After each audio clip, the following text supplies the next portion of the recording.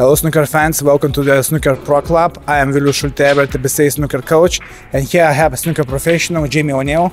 Welcome to Kiev, Jamie. Hi, thanks. Yeah. How do you feel right now? Good, a bit tired. Long day travelling today, but yeah, tables are nice, having a little practice, so yeah, feel good. It's nice to be here. Yeah.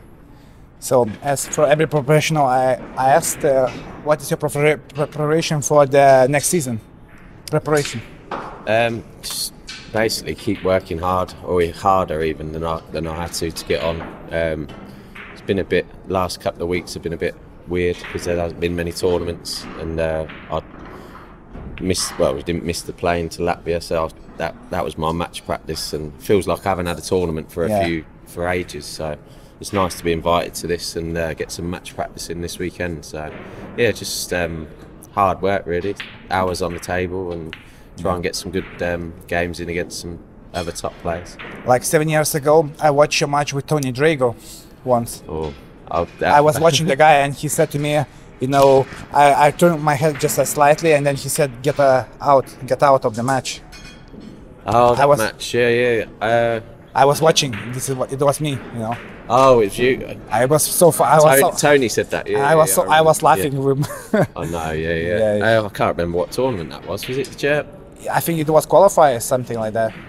Yeah. Qualifiers. Yeah. We had some battles, but yeah, it's that was you then. And you won the match, I think 5-4, something like that. Doesn't matter, but you won. I can't remember what I'd done yesterday, let alone 7 years ago. Okay, but it's just a good memory from like 7 years ago. Yeah, nice. Okay.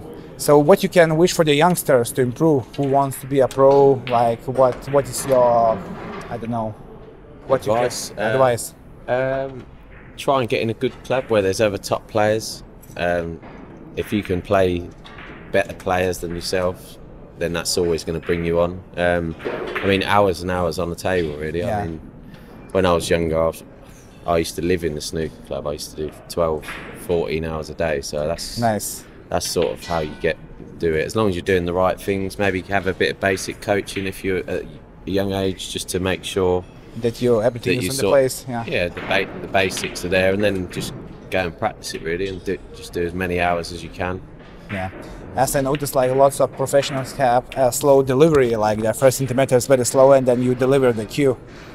So it makes the shot so smooth compared to amateur players, which they are hitting the ball hard.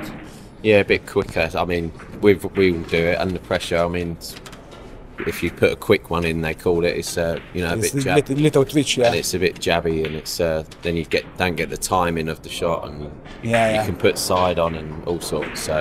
So what is Jamie saying, that when you're playing balls smoothly, you can put more balls, have bigger breaks, and clear the table all the time, like professionals do, like Jamie does.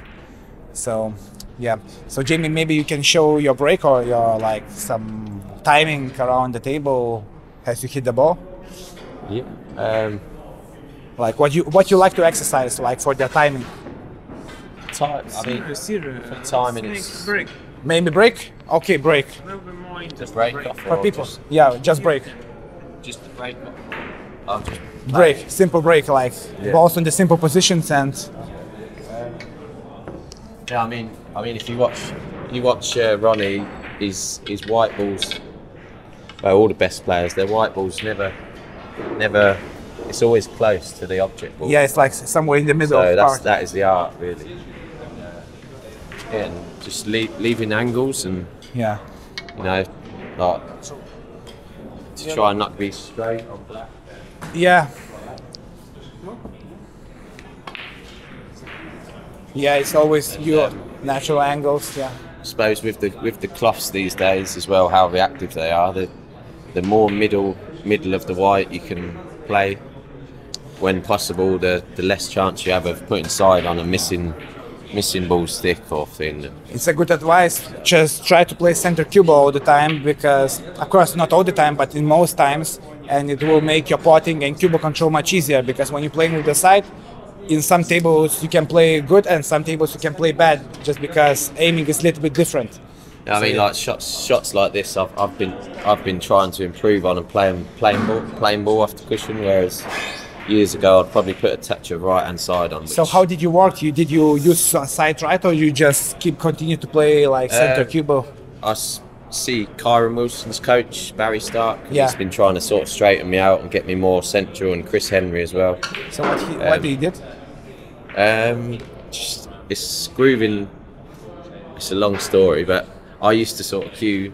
I still do to a lip with a bit of an arc. So cueing across, that's what we call that. So I would aim there and then across. Yeah. Which is under pressure. It can be very bad. Yeah. But I'm still trying to improve it. But yeah, so like these shots, I'd try and play this just playing ball no side.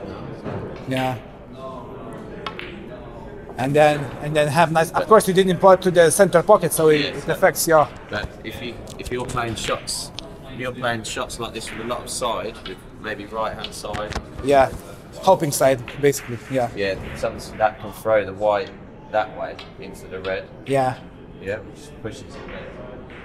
Yeah. So basically, when you're playing right hand side, so you playing these shots thick or left. You know? Yeah, the more side you play on the cloths that we play on now, the more deflection the white has. So obviously, the more plain ball you can play around the balls is less chance of you putting. Because when I was playing on this star table, and this table this table is better, and the club picks up the side better. More reactive. And here it's much easier to put because of course pockets are bigger and club is. Yeah, we like big pockets. Yeah, to you, yeah. Yeah, okay. So, but these tables are nice.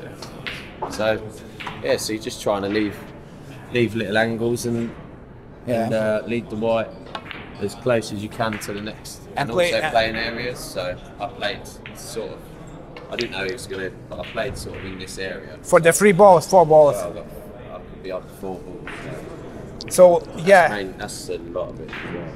You said very good thing, because lots of people when they're playing angles they're using like a helping side, like they're using like a helping side, and they like on some tables they are potting the balls and they are going to another, and then especially under pressure they are like